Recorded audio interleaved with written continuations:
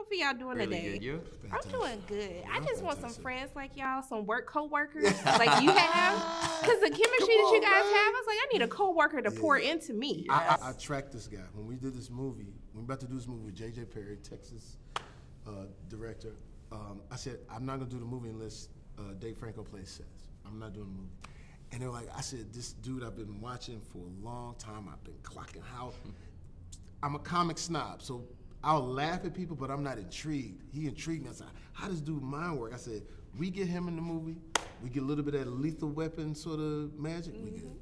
But like you said, it's just, this guy, he builds you up in the best way. He just makes you feel comfortable. It makes you feel confident. And like, you know, I felt free to try anything knowing that Jamie is so quick, he is so talented that whatever I threw at him, we were gonna go back and forth for as long as they let us, and that's when you get the magic. Look, the magic came through because I was like, I had to call my coworkers like, I need y'all to be better, okay? Because the relationship they have, that's what I need to do my job. Of course. But I like that at the heart of this story, you know, it's about the sacrifices that we make for the people we love, the things that we're willing to do to make sure that they have a better life. And I wanted to know for the both of you, like, who were some of those people in your life that sacrificed to get you to where you are? Come on, man. My grandmother, Terrell, Texas. You know I'm from Texas. My grandmother, down the street from here, 28 miles. My grandmother, my grandfather, Marky Lois Talley and Estelle Talley sacrificed all.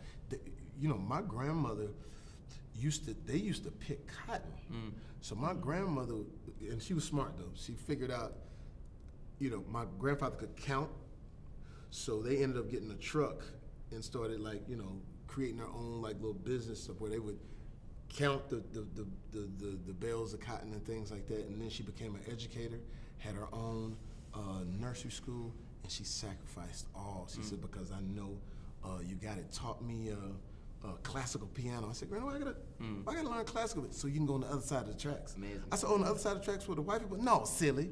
All over the world. This type of music take you all over the world. So for her sacrifice, that's why I'm here. I love that. I don't have as good of an answer as that, but I mean, I think about my parents and like, you know, my dad passed away, but they were both artists, and my mom still is, and they just encouraged me to do this. They, you know, a lot of parents, they kind of warn their children from going into the arts because it's difficult, but like my parents were always like, do whatever you want to do. You like doing this, let's go for it. And like my whole family, it's a weird artsy family to the point where like, you know, we're at Thanksgiving, everyone's making like sculptures with their mashed potatoes. It's like, it's that kind of family, but like we all feed off each other and encourage each other. That's great. I love that. Yeah.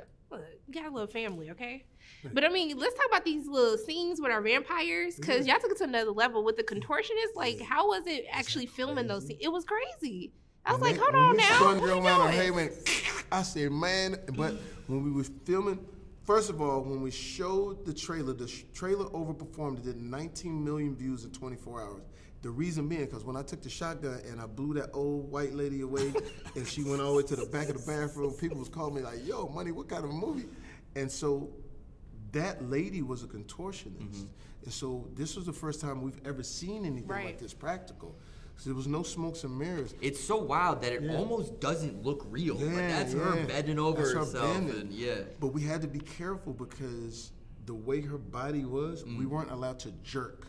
We had to sort of move fluidly because she was like, I guess, disengaging her body, so she was vulnerable. But with JJ at the helm, who's the most incredible action director, he knew exactly what to do, and like people are yelling and screaming and you know, I say it's bittersweet. It's not in the theater, which it's great to watch an audience watching and yelling and clapping for these great stunts and everything like that. But JJ is the one who put it all together. Look, I love that. Not what happened to Grandma, but I still love that scene. But I just want to thank the both of you so much for taking time out of your day to speak with me. It means so much. And I'm just sending love and light both for your ways. Thank you so much. We'll love and light right back. Thank you. I received it. How are you doing today? All right, Shonda, how you doing? I am doing good. Look, I really love that at the center of this movie is like this underlying story about the sacrifices that we make for our family, for the people that we love. And I wanted to know for you, like, who are some of those people in your life that made sacrifices to get you to where you are now in your career? My wife, for sure. We've been together for 27 years. just always is there. She's an attorney. Megan Good's character was inspired by my wife because she's the Mike Tyson of arguers. And but she's absolutely, without her, I would be a pool of putty somewhere in some corner. You know, she's absolutely been an inspiration to me and a tremendous teammate, partner. Oh, I love that. Okay, happy wife, happy life. Yeah, that's right.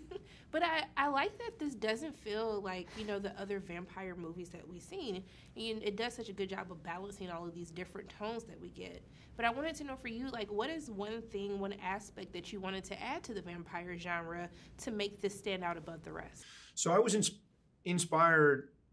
Inspired is I would say what inspired this movie was Big Trouble in Little China, Lost Boys, Evil Dead, and Fright Night. Because I graduated from high school in '86, so those are the movies that really, the action comedy horror, that genre, and it's kind of lost. You might have Zombieland-ish, you know, but they don't really make movies like that anymore. And I've always felt like it was, why don't they? You know, I always was looking for that. The vampires, because we shot the movie in 42 days, which is a very short time with no second unit in the middle of a pandemic, I knew I wasn't going to have a lot of time to put a ton of the different vampire makeups on them. And I also knew that we didn't have the money to do an extensive visual effects on all of the vampires, just some. So we tried to do everything in camera. I really relied on the movement. So I took contortionists and weaponized contortionists and reactionized it. And then I shot it in reverse. When they would smash one of them on the table, you can't really do that to a person because you would have hurt them. But we put them in their number 2, and then on a wire, pull them out into their number 1, and in reverse with this magical frame rate that I will sell online to anybody who wants to know.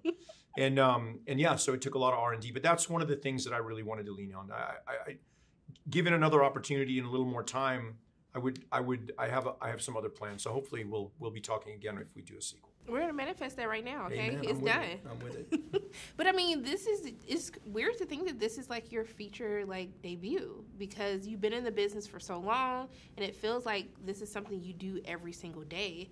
And I wanted to know, like, what was the experience like actually being, you know, the director, not in the second unit? How has the experience changed how you're going to navigate your other projects?